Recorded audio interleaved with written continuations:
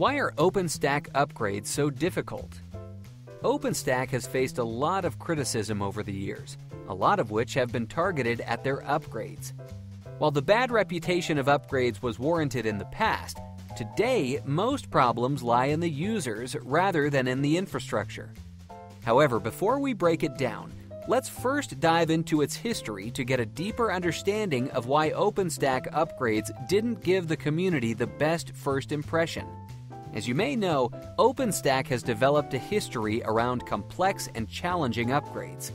In fact, there was a time when upgrades were a colossal pain, as there were no rolling upgrades, little upgrade testing, and network data plane connectivity loss on agent restarts. However, just as you would expect, improvements were made regarding OpenStack upgrades with the help of Grenade. To give context, Grenade is a test harness that helps ensure that service projects remain upgradable across releases. It runs on every single commit to those service projects mentioned earlier, and code will not merge if it puts the project at risk of a faulty upgrade.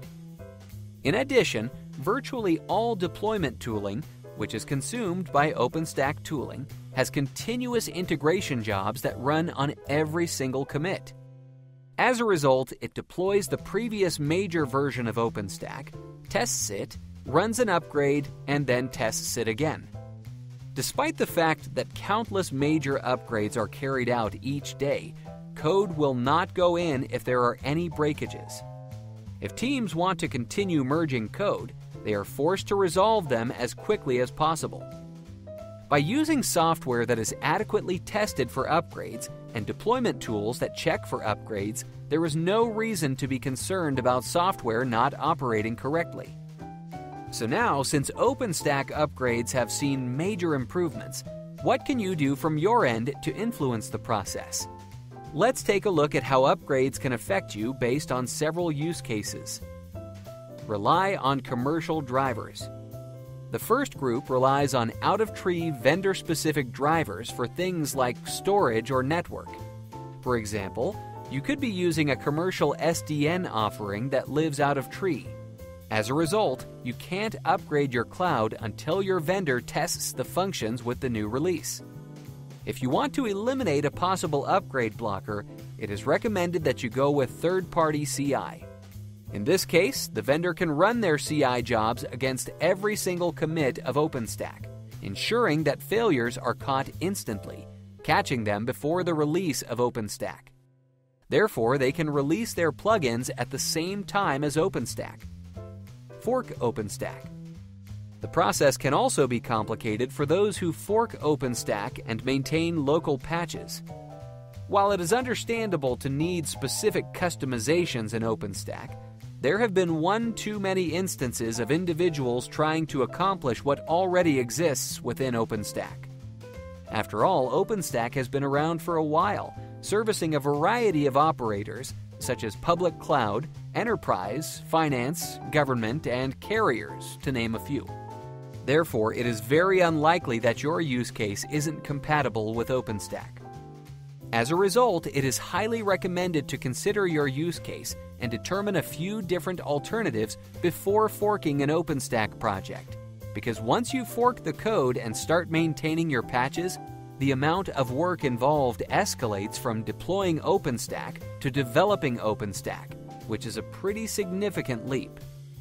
Additionally, keep in mind that OpenStack is focused on the 4 opens, which include open source, open design, open development, and open community. In other words, nothing about OpenStack is built based on a specific vendor's roadmap. Therefore, if you are running a fork of OpenStack with patches, it is encouraged that you reach out to the OpenStack community and discuss your use case. This way you can figure out whether what you are doing is compatible with living inside OpenStack, or how to achieve what it is you're looking to do correctly. Don't maintain OpenStack once deployed. Lastly, it's important to understand that OpenStack is a moving piece of technology. Therefore, it needs to be looked after and continuously upgraded. In other words, you can't deploy it once and then leave it there forever. We'll let you in on a little secret. This is how you set yourself up for a ticking time bomb. By doing that, you'll end up having to redeploy your entire cloud, as you'll hit a point when it's too taxing to upgrade your infrastructure. Thankfully, the deployment tooling has now made it easier than ever to upgrade things on your own. Additionally, it helps with scoping enough time within your organization to enable continuous upgrades, which will be extremely impactful as you will always be able to run newer releases of OpenStack while avoiding massive multi-week efforts of upgrading your clouds from one release to another. What's more is that they only get better and easier the more often they happen. It's important to note that OpenStack remains a project that is API-driven. Therefore, there is a chance that during upgrades, the APIs might see a change, resulting in breakage. Not to worry though, as serious efforts have been implemented within OpenStack by the SDK team. Indeed, by using the OpenStack SDK, you don't have to worry about what version of OpenStack you're talking to, as it'll take care of all the abstractions regardless. Additionally, many OpenStack services implement micro versions of their APIs. This helps ensure that even if the API has any changes, the specific micro version still returns an expected behavior for the user. In addition, behavior is never attempted to be altered without warning if it will change for at least one release. With regards to time, by upgrading often and on time, you will be able to catch these changes and address them in smaller chunks. Therefore, you won't have to make copious amounts of modifications. After all, if you make multiple upgrades at once, you may introduce many behavioral changes at once. Here at VEXXHOST, we have been helping customers with their upgrades for quite some time.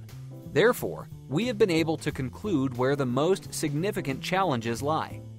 Lack of experience within the teams can raise concerns during an upgrade, as outages can be introduced, and they can't be solved in a timely basis.